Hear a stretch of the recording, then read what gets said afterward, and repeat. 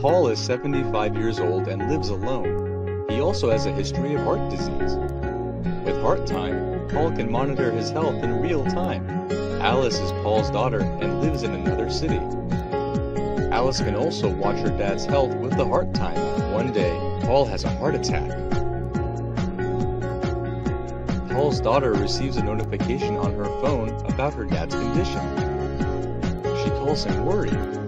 When Alice's dad doesn't answer, she calls an ambulance for him. Luckily, Paul's Heartime ring also carries his medication. Thanks to Heartime, Paul got his medicine when he needed, and his daughter was able to help.